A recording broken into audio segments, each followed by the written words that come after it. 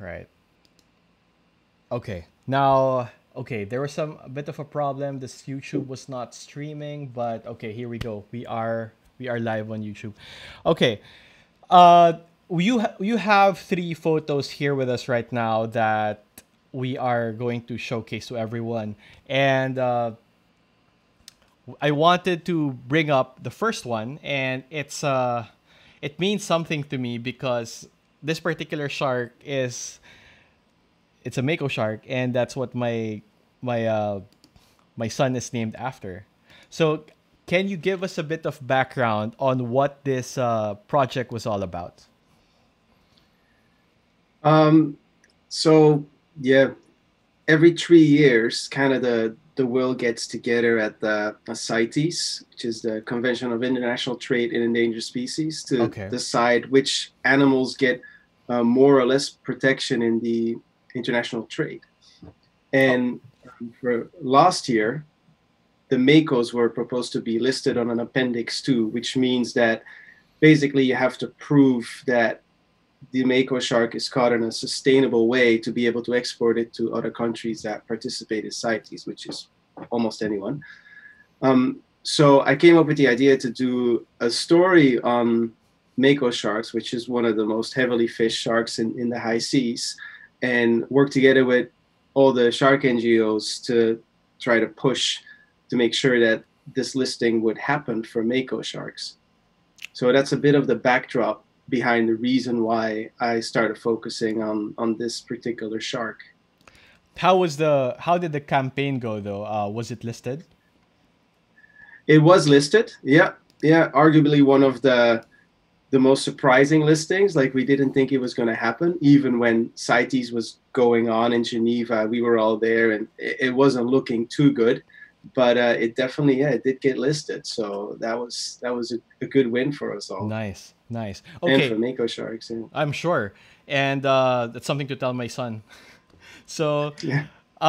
when was this project? When did you shoot this project? The planning of it started, yeah, in 2018 already. I had the idea, and then just trying to find a good story that might connect with people, and especially connect with the delegates and the people who are actually voting and making decisions at CITES, because that's what the film and all the media we created was more catered to. It Mm-hmm. was used in workshops all over the world, where all these country delegations come and meet, and yeah, we can show them what's going on in the field, show them the status of the shark, how endangered it is, and why it's important to protect it. Okay, So kind of trying to convince them in all these closed workshops. So this right. film was not just made to be online and seen by a lot of people. It was really with a targeted audience. Uh huh. um, and yeah, that was kind of the idea we had in 2018, to do that and work together with like the Wildlife Conservation Society, Pew Right. Charitable Trust, like a whole bunch of different NGOs picked up on it and used the material in their campaigns. Okay. And then in 2019 was the actual filming, Yes. like earlier in the year. Yeah. And then the vote at CITES also happened in 2019. It was in August last year. Okay. So it was all well worth it. Let's bring up that photo, and okay, can you tell us about something about this photo? Yeah, this one I kind of like because typically you don't see them so serene in a way. I love the way that the light just kind of hit the front of the Mako shark, and it to me it kind of when I took the photo saw it later, it's like, oh, it gives a little sense of hope. It wasn't this aggressive looking shark, because Makos typically with their tooth sticking out, and they're kind of, Right. I wouldn't call them aggressive, but they're definitely, they want to investigate what you are. They Yeah. they often come really close to you, and they're the fastest shark in the ocean, so they just come right at you sometimes and turn right before your camera, which can make some really dramatic, cool shots. But this one, I thought it was quite the opposite. Right. And it didn't look aggressive. It looked kind of beautiful in its element, and the light was hitting it just right. So to me, it was like, yeah, this is would be a good picture to kind of plea for more protection for Mako sharks. That's true because it looks very usually the Mako looks very menacing in a way that Yeah. and it rarely closes its mouth. I don't believe it closes its mouth, right? Because and the teeth It is always does. bared. Yeah, yeah, often. Yeah, definitely. Yeah, you Okay, can always see them when they get close. and then they are the fastest sharks in the sea. Yep. Okay, and then is this is you taking a photo of the shark? Yep. Okay, Yeah, this is kind of it's a basically lives in open water. It's a pelagic species, so it's often caught in the high seas and fisheries. And if you want to go see Mako sharks, you got to go out in the deep blue, right. and yeah, that's what it looks like. You don't really see them over a reef or anything, not like reef sharks. And yeah, Right. and Okay. here, yeah, so with this photo here, and that's how you often see them, because you have to use some kind of chum or bait to attract them when you're Okay. out in the blue. Right. They're not just gonna show up, if you jump in the water. So like most shark diving, there is some bait used to get them there, but it's created this huge tourism industry. So Okay. that was one of the elements in the campaigns. Like, these sharks are worth so much more alive than dead. Like, you have a global industry that is worth upwards of 300 million US dollars a year just Okay. for shark tourism. So I thought, the previous photo kind of showed that, with a lot of tourists wanting to see these sharks, because not many of the delegates at CITES believe, like, oh, who really wants to jump in the water and pay to see these sharks? But Right. there's actually quite a lot of people. Yeah. So when you took this photo, you had bait, you had food in the water. Did you chum it? When you see yes, the people on the boat did. So they Mm-hmm. have a slick going in the back of the boat, and then on the Okay. bottom left of the photo, you see this kind of, yeah, they're flashers, they call them. Okay. They're, look like kind of really bright, shiny fish, and the Mako kind of goes to that and gets interested and investigates it. And then this is what you often see too. They just come right up to your camera, and we never use the bait like and pull it away so the shark bites in front of you. Like, I've Right. never really was interested in that. So, don't have any pictures like that. But here, yeah, that was on a day without any tourists. We had our own boat, just me and people I was working with in Baja, in Mexico, for Yeah. this. And yeah, this shark just circled around me the whole time and kept his eyes really close to the camera. So Yeah. so you would chum it, and then how long would it take for the Mako to actually arrive? Sometimes they don't come. Sometimes, 2-3 hours. Other days it's 5 minutes.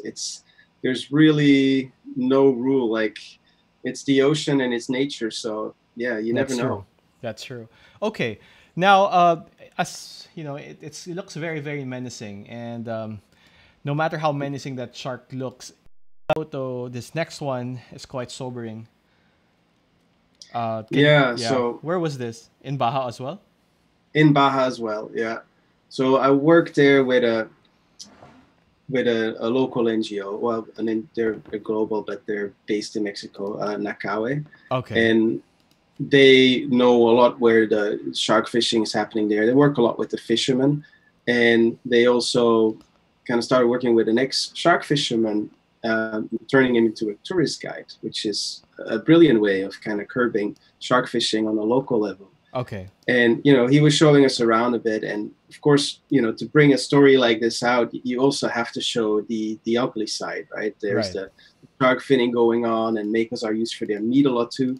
And this spot here, yeah, that was a small village, the typical artisanal shark fishermen that were Mhm. working. And as you can see, the heads are not really that decayed, so this was most likely all from one day of fishing. Okay. Not maybe the previous day, maybe that day we came across it. But yeah, there's all these heads of Mako sharks and silky sharks laying on the bottom. And S- that's just from one small boat. Okay, so at this in when you go to Baja, there you have the Mako shark tourism, but at the same time you have these artisanal fishermen who are fishing for the same species. Yeah, yeah. And actually, it's one of the most common meats used in fish tacos. It's not advertised, but we did quite a bit. Well, Nakawe, the NGO that's working there, did quite a bit of testing on the meat in tacos and found that in some places up to 80% was from Mako sharks. Wow. So it's consumed locally, yeah, big time actually. What And is people the don't even realize. what is the conservation status of the Mako shark right now? It's pretty dire in, especially in the Mediterranean. Globally, it's thought there's a 60 to 96% decline in the Wow. Mako shark population. Okay. So that's pretty dire.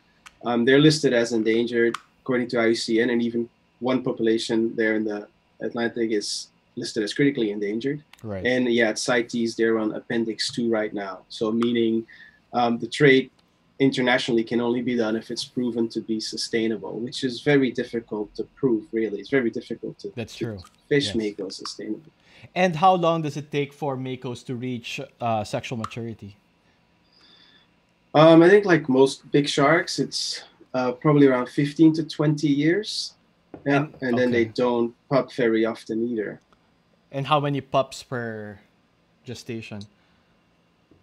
With Mako, I'm not 100% sure, but I think it's around 15 to 20. Okay. So it From what can't I catch gathered up with the from. way the volume of which they're fished out. No, I mean, even some scientists would say if you stop fishing them in that area in the Mediterranean, that it won't be until 2035 that they can kind of grow in numbers again. They'll still be declining because even in the fisheries in Mexico, what we saw a lot was that they're all juveniles. Nobody's Okay. catching the big ones. Like Right. they're almost gone, which is, yeah, really dramatic because even if you look at the numbers and if maybe they're not that bad in one area, if there's not really many females producing pups, then yeah, you're going to have a big decline in the years to come. Well, I'm sure. And then you have an interesting shot here. This is Yeah, this is the dried head of a Mako. yeah, sold as souvenirs. So that's the thing with Makos, their kind of menacing look. People seem to like there for Yeah. souvenirs for some reason.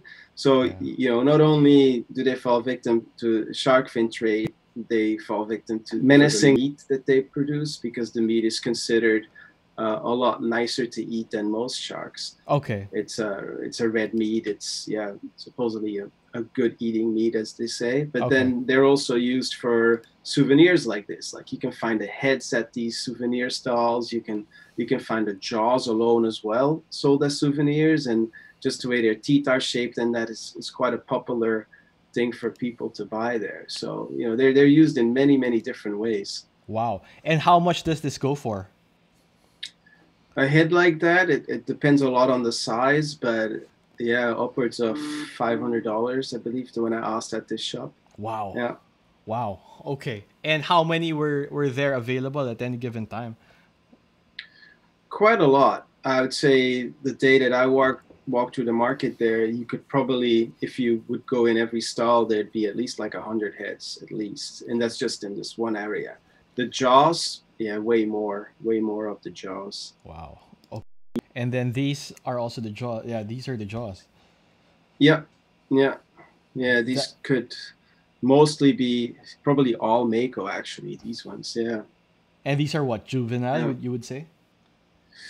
Some of them would be, yeah, and some of them a bit bigger, all mixed up, and again the price varies a lot on the size of them. Right. The bigger, the more expensive they get because yeah, obviously they're bigger, but also they're quite rare. As I said, they catch mainly juveniles. Like of all the shark landings I saw while there, which was quite a few, they were all juvenile. Juveniles. Every Yeah. single Mako, yeah. And when talking to the fishermen, they also were like, yeah, we used to catch the big ones, but not anymore. We only catch these small ones. And yeah, Okay. it's an indicator that something is pretty wrong. Like, yeah, here you can see one of the fishermen Just how small it that I is. met there. Yeah, how small that Mako is. Yeah. Yeah. How old do you think that Mako is? This one, a few months maybe, if that. Yeah. Wow. Yeah, It's really really young. Okay. Yeah. And then you have also these are the fins. Yeah, so that was at the same fishing beach there. Yeah, a whole bunch of different fish, shark fins, ranging from some Mako hammerhead sharks, some blue shark fins, Mm-hmm. and they all get weighed and then sold. Yeah, It doesn't and matter what so species; they just mix them all up. pretty much, surprisingly though, from the small sharks, I saw them throwing the fins back in the water. So they're that little that they didn't hold much value. So they actually were not keeping all the fins. So it was the meat that was more interesting for the fishermen on some of the mako sharks they were catching, which, Okay. it's kind of surprising to hear. You'd always think it's only the fins, but in this area that wasn't the case. Like the meat is really, I wouldn't say it's an expensive meat there, but valuable enough for them to keep fishing makos as well. Okay. So you've shown the last five photos that you've shown were more of what has it's more destructive in nature. It was that the ugly side of the of marine conservation, and then but prior to that you had all these beauty shots of the makos. Do you think that, okay, as a photographer, do you think that the destructive side, the bad side, also has an effect in terms of positive change amongst the general population, or does this really just work in terms of CITES campaigns or NGOs and so on? No, I think it works for anyone if you can tell the story behind it. Like a lot of people were very surprised when I mentioned the fact that that meat was used in fish tacos. Like every tourist that I talked to there, they had no idea, and they were eating fish tacos after going shark diving. They just had no idea Yeah. that it's one of the more prominent meats in there. So I think if you can capture images and tell that story, you can reach a lot of people. But of course, in campaigns, the hard hitting photos, they do work as well. Mm-hmm. So I think it's just part of the whole story that you have to tell. Right. Right. Okay. And then next, you actually showed us, you sent me photos of the, is this from CITES? Yes, this is at CITES in Geneva last year. Yep. Okay. So I think that's actually the photo there, just flipped on the big banner, and Mm-hmm. that was right into the before going into the plenary hall where all the votes happen, and so. Okay. And then you have these mascots. It's the same like here Yeah, with Anna. well, these are, I think Anna made sure that Okay. these mascots made it there. I think they're all made in the Philippines from Really? what I Okay. remember. Yeah, Okay. yeah, it could actually be that Anna is in one of the costumes. Okay, so I remember now. We met through Anna Oposo. Anna is the chief mermaid of Save Philippine Seas. Yeah, I remember that Yeah. now. Yeah. Okay. Okay. And then this last photo is from the conference itself. Yeah, so how we work using this media, it's obviously if you take the pictures and then do nothing with it, it's not going to create any kind of impact. So Okay. as I mentioned earlier, the main goal was to use the video and the images in the workshops leading up to CITES. Mm-hmm. So we make sure that everybody that has a vote gets to see it, gets to hear the story, and hopefully it will influence them, in a positive way. Right. And then at CITES, the whole thing is like you just go around all day talking to different country delegations, seeing if you can, gather a sense of what they're going to vote, and if there's any way to change their mind. And together with the other NGOs, we made like these shark side events. It goes from a shark happy hour where we stand around like, and you have the mascots, and you give pictures and statistics on the Mako, share stories, and then you also have like this private film showing where Right. all the different countries the delegations are invited to come and watch it, and then we talk about the story we did afterwards. Okay. Okay. Now, we have a few guests who are on Facebook. We have Roxy Agbayani, and then you have quite a lot of reactions from their photos.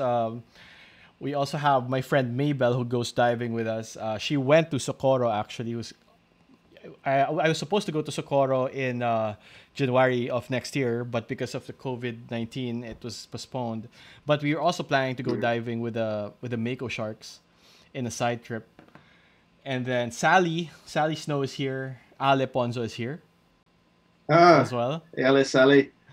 So Ale and Sally are from the Mave. So uh, it's interesting that you actually worked here in the Philippines for how long? Was it 10 years? Yeah, I think I lived there on and off for about 9 or 10 years. Yeah. Okay, okay. And then what were you working on while you were here? Must have been a lot of work. Well, I came basically to surf in Siargao, like how long ago now? Like almost 20 years ago. So before it was even really known. So that was one of my first motivations back then to come over, and I worked as a dive instructor for a little while, and then turned into like an underwater photo instructor before I started working on more conservation related projects. Right. But yeah, I followed Ale from La Mave around quite a bit. Yeah, we did some filming there, and yeah, documenting a lot of the projects, and yeah, did some filming with Bajau and Philippine Crocodile, and yeah, lots of different projects. Okay. So before we leave the Mako Shark segment or the series of photos, I remember from your TED talk you mentioned just for the benefit of our viewers who aren't familiar with marine conservation, you were saying that it was a CITES convention, and in your TED talk you likened CITES to like the Noah's Ark. Yeah, yeah, because it's basically where people decide which animals gain more protection or not, like who's Okay. left behind, and who can come along and maybe survive. That's what it feels like. Yeah. Okay. Okay. We have a question from Chum. He is asking, "How is your Tagalog, Steve?" Oh, it's pretty bad because I lived in the Visayas the whole time. Okay. Um, So you're more Bisaya. well, yeah, I wouldn't say that either. It should be a lot better, but definitely more Visaya. Yeah. Okay. And then we have Mona Polo who is saying hi. Do you know her? Oh, yeah, from Blood Red. Oh, nice. Okay. Yeah, yeah. I'm familiar with that. Yeah. Yeah. That's what Lamav is wearing all the time when we go in Yes, the shark indeed. Yeah. expeditions, right? Okay. Yeah. All right. Um, so today we have another set of photos, and before that, again, I would like to say hi to everyone who is joining us or who has been here. I do apologize that it wasn't apparently broadcasting on YouTube for a good 5 minutes. So the whole intro was just totally scrapped. It was just on Facebook. So for those joining us, Behind the Shot is a show that features top visual storytellers and their three favorite photos and the stories behind them. So in as much as we are a talk show, we try to focus more on the work, and I do this mainly because I want to help amplify the work of fellow photographers, especially those who are working in conservation. And today we have Steve De Neef, who is a conservation photographer. He's a filmmaker. He's also a director. If you want to see more of his work, head on over to his Instagram, Steve De Neef, and his Vimeo, Steve De Neef, and I guarantee you guys are gonna get blown away. You can also visit my Instagram, Noel Guevara Photo, to get an idea of the work that I do as well and how I actually met Steve. So we met, we were just basically talking about sharks. We met in Marine Wildlife Watch of the Philippines office, if I'm not mistaken. Anna was there. And then we had a few drinks that night. And then you came back to the Philippines, I think, a year later. And I took your portrait photo, Oh, yeah, yeah, yeah. right? That's true. Yeah. And you Yeah, haven't been back indeed. since then. No, I probably need another portrait soon. So my wife Pam is online, and she's saying that my son Mako is watching the Makos. That's cool. Hopefully the nice photos, not the scary ones. Okay, so let's move on to the next set of photos, and this one is a bit different because this is work that you have done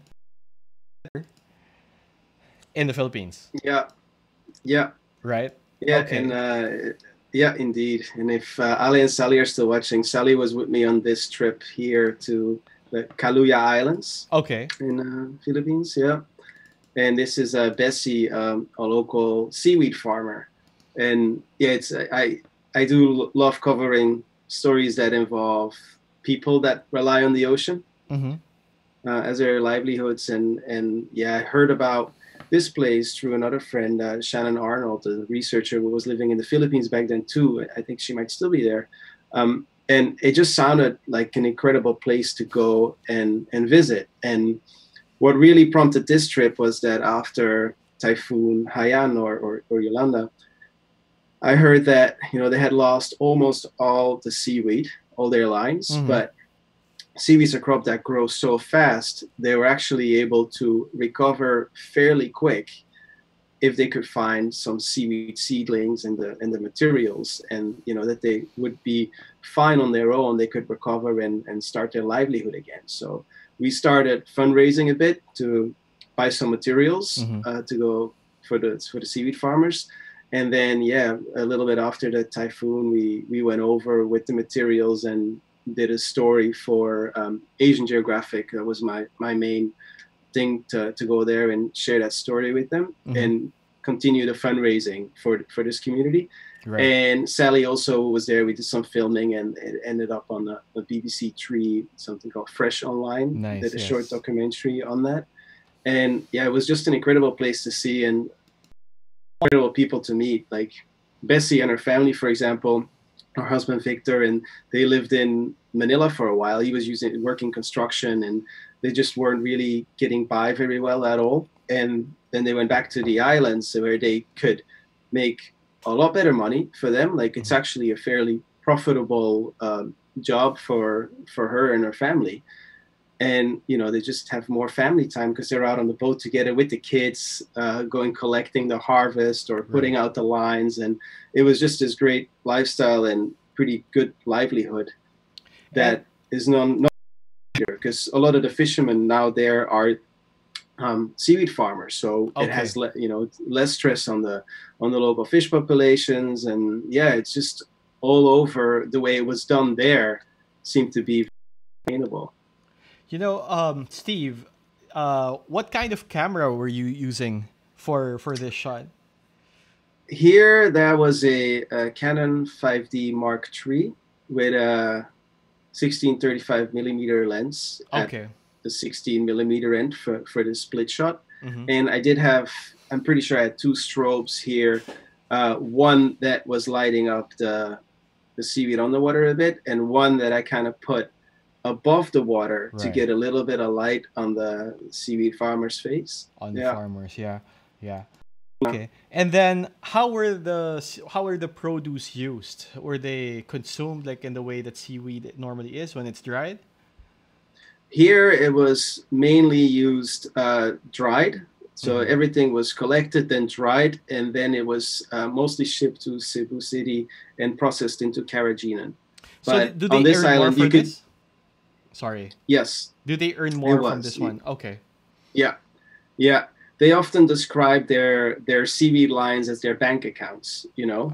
And the Okay. big difference being like one line can turn into 10 lines in the matter of a few months, you know, 3 4 months. So they could just cut the seedlings off one line, put it on another, it would grow and grow. So it was a really, and hopefully it's still really a sustainable way of making a living. Okay. And then you were saying that they were quite fortunate that they were using seaweed, they were farming seaweed, because even if and when Haiyan hit, the seaweed really grew that much faster otherwise, Yeah. and with the right conditions and with very minimal equipment. Yeah, indeed. Yeah, because at that time I was living in the Philippines when Haiyan hit and all that happened. So I was traveling around a lot afterwards, working with different NGOs and documenting the aftermath and trying to raise funds and so on. I noticed in a lot of different islands that mainly relied on fishing, like they had lost all their boats. But not only that, it was the reefs were destroyed and the fish was nowhere to be seen. So even if the bigger NGOs came in and donated boats, that Hmm. didn't mean the fish was going to come back right away. Correct. Yeah. You know, like I even went on the water in some of these places and, you know, it was dire, and talked to the fishermen, and they were, even though they had a new boat, they weren't catching anything. This place, it was hit really hard too. You know, a lot of the houses were destroyed, and it definitely had a big impact. But their livelihood was recovering fairly quickly without much help from outside. Okay. Okay. Uh, the So are you saying the whole community there in Kaluya? So Kaluya is, I believe, off the coast of Antique in the province of Antique. Yes. right, Yeah. in Visayas. And so the whole community there actually transitioned already to seaweed farming. Yeah, it was the main source of income there. Yeah, the whole island group. Okay. And then what other projects did you work on while you were here? I believe, aside from the Mave, I remember you also had a project with the Badjao and you also worked with Malapascua. Yeah, yeah, I did a few film projects, a few documentaries that involved the Bajau. Mm-hmm. Did a story on the Philippine crocodile, which is one of the most endangered crocodiles in the world. Okay. Very, very hard to find. It's a freshwater crocodile, so well, can live in salt a little bit too. But and then yeah, Malapascua, just like the Mako shark, we did a story on treasure sharks for CITES, which was now I guess 7 years ago when that conference happened, and similar to the story we found on the Mako, we used Malapascua as kind of like the footprint to show how valuable treasure sharks can be for an Mm-hmm. For economy. tourism. And Right. yeah, and even actually with the same typhoon with Haiyan, it was the same thing in Malapascua where the livelihood wasn't necessarily gone. When the Yes. tourists came back, the sharks were there, and people could rebuild their homes and earn money again. Yeah, that is a So good yeah, thing. that was one of the stories we did too well there. Okay. We are now just finished the second photo from Steve. So if you guys are watching on YouTube, so Sally's still here. And please do like, subscribe, and hit that notification bell to get more. You get notifications on future episodes of Behind the Shots.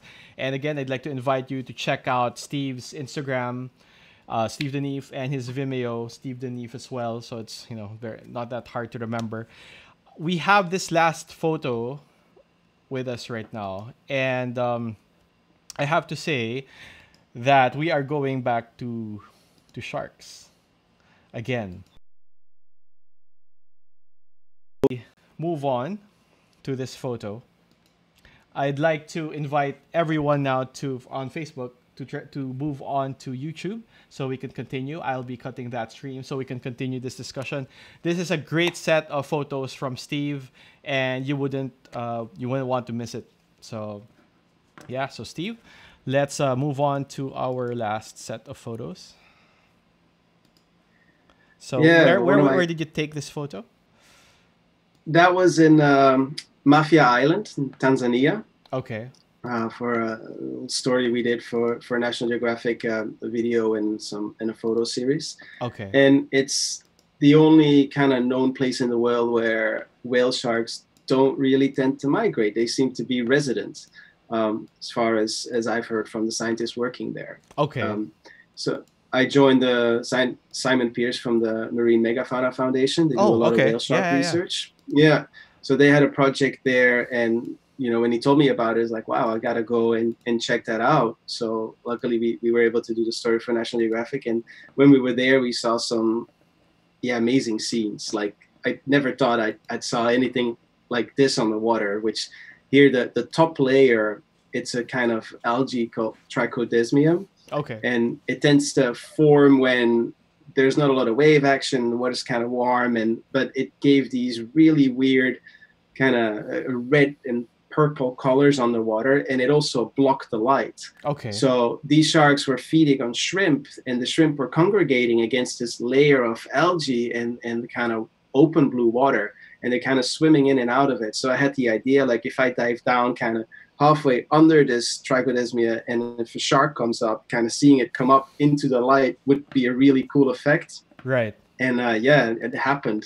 It happened there, and I think the next photo that you showed was a photo from Simon Pierce that he Okay. took of me, and you kind of see the chaos a little bit of all these sharks feeding around this trichodesmia on those little surgested shrimp. Okay. And yeah, you couldn't see them come out of that layer of algae. So I was diving down to photograph one there, and before I knew it, this other shark was coming through this layer and Oh, that's going nice. right above my head. And yeah. Wow, looks so much fun. How many sharks were there at any given time?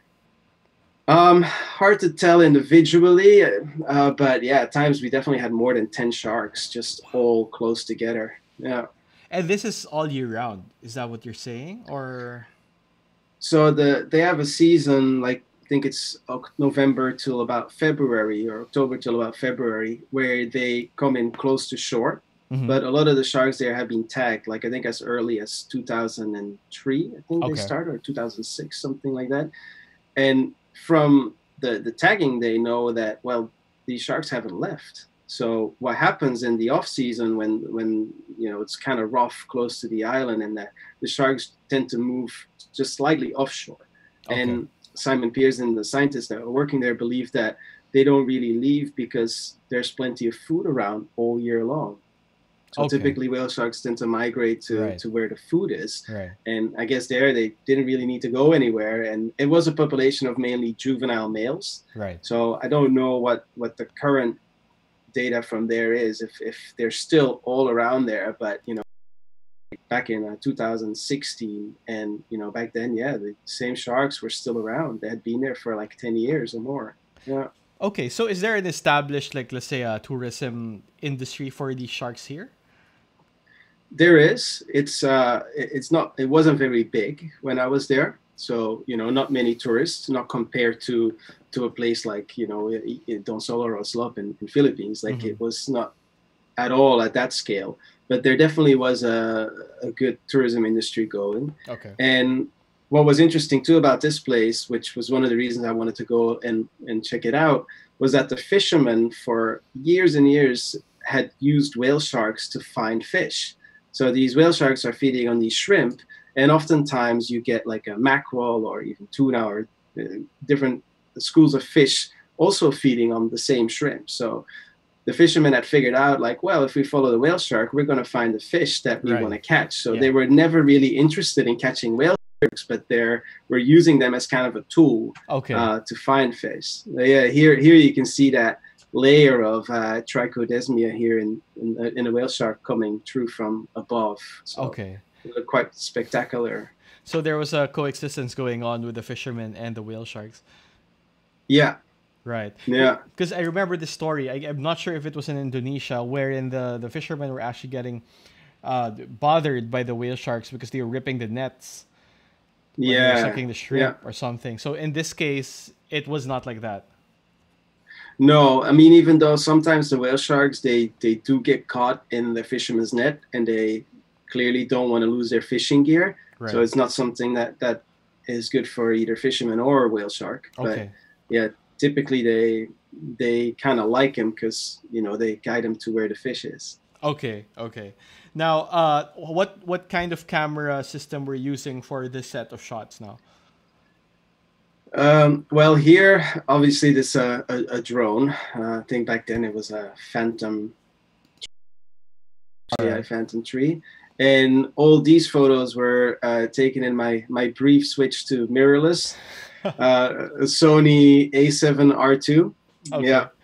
Okay. So how was your stint with mirrorless?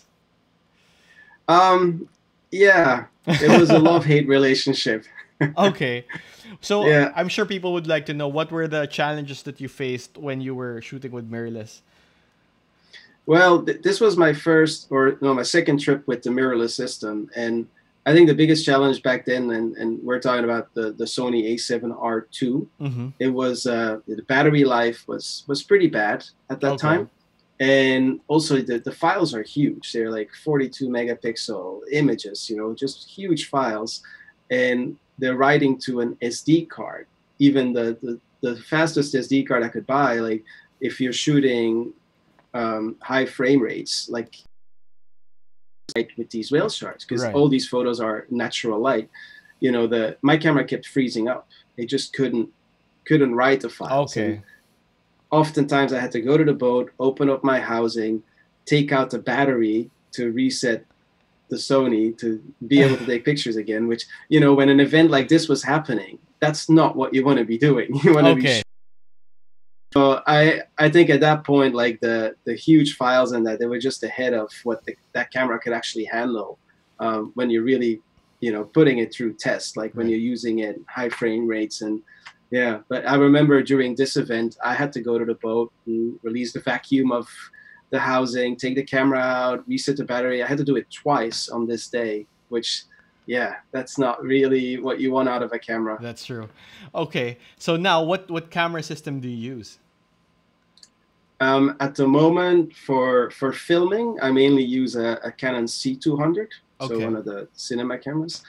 And for stills or like the Mako project, for example, I just brought one camera because we couldn't take a lot of stuff and traveling a lot. I use a Canon 1DX Mark II, 1DX. which Okay. does pretty good video and yeah, great stills as well. And that is a good backup to your C200 as well, if you need two It cameras, is, yeah, right? yeah, yeah. Okay. And this one is your last photo. It is an aerial of four sharks. Yeah, that was in again Mafia Island. Yeah, and there are four juvenile male sharks, and yeah, there were way more in the area at that time. But it kind of shows how close together they are there, going around trying to feed, and yeah, just an incredible place. Yeah, And there is um, no established fishing village as well there that are fishing for the sharks. They're all basically left alone. yeah, the whale sharks are definitely left alone there. Yeah, Right. there's no real history of whale shark fishing. So again, it's kind of a nice story to show how fishermen that can live in harmony with these sharks, and use them to their benefit, whether it's, their friends in that going into the tourism industry, or some fishermen move into tourism. So it creates less pressure on the local fish stocks. And, then they also use the whale sharks to find their fish. So it was really all plus plus there. Everything was positive. Yeah. Yeah, yeah. Uh, so before we end this session, I'm sure there are a lot who are asking. I had an email actually. I received an email from this college graduate in the UK, and she was asking me if he wanted to be a conservation photographer slash filmmaker, what would be the best route to take? And then I remember telling him that there are many routes, there are many ways that you can go through it. And for example, you can go through the formal learning type of way, go to film school if you choose to do that, or you can volunteer. How was it for you, Steve? Did you get formal training in film, in photography, and how did you get into conservation photography? No, no, I didn't go to college or anything like that. Mm-hmm. No, I just started traveling at quite a young age, and I think, especially if you want to get into underwater photography, being a really good diver is very important. Right. You don't want to go out into these fragile ecosystems if your diving skills aren't up to par yet. So I think having that background and a background in marine biology might serve you better than a background in photography in Okay. this field.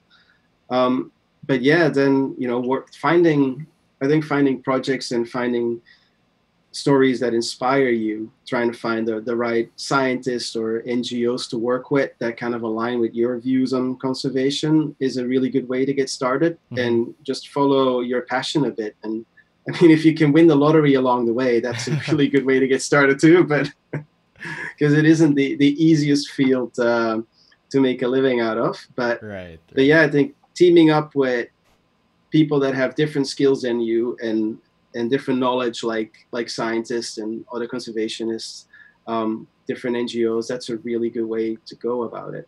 That's true. And if you partner up with an NGO, you also get to have what I was telling him was that it's not financially rewarding to volunteer, but I think it's the best way because you build up a Yeah, portfolio very, very fast. Right, yeah, and that's what's important. The faster that you could build your portfolio, the better it is. The more that you can present to whoever who may want to hire you or who you want to apply to. Is that how it went for you? yeah. It kind of did. Like, I never really started out with, oh, I'm gonna do this story and sell it here or there, or it just was like, oh, this is a really cool story. We gotta share it. We gotta tell it. And I don't know. I felt like whenever you do that, you follow your passion, and if it's a really good story, you work with good people. Somehow, it always kind of happens. Like, somebody will pick up on it, Right. and yeah, I mean, that's how it's happened for me oftentimes.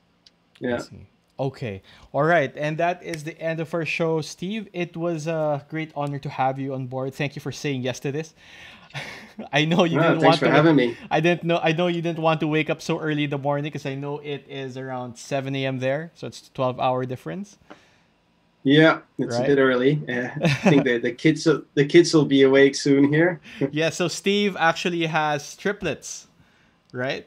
Yeah, three little boys. Yeah, How old are 3 for 3? They're 3-year-olds now, yeah, right? yeah, Oh indeed. wow, that's amazing. Yeah. So how is it? How are you able to balance your work? You know, when you fly off and do all these conservation work, and then the kids are at home. Well, my wife is a rock star, so you know she's pretty good with them, and we get help from family and yeah, friends here and there. That's So good. A good support system. yeah, it takes a village. That's true. That's what I've always been saying. Steve, thank you very much for joining us. Please do not leave our conference. I will get back to you in a bit. I will just close the show. So if All you want to right, say goodbye to everyone who is watching, Sally, Ram is here actually, Bo Mancao is here. all right. Well, thanks everyone for watching, and yeah, I hope it was interesting. We should get you back on with all your other photos. It's hard to choose. Yeah. It is, right? Okay, Steve, thank you very much for joining Behind the Shot. I will see All you in a right. bit. Thanks, Noel. All right, bye bye. Thanks, everyone. All right, and that was our fourth episode for Behind the Shot. And again, we had a bit of technical difficulties at the start with YouTube, but we were able to get back on. Behind the Shot is brought to you by Deity microphones. And thank you guys for joining us. I would like to again just touch on what we have for this week.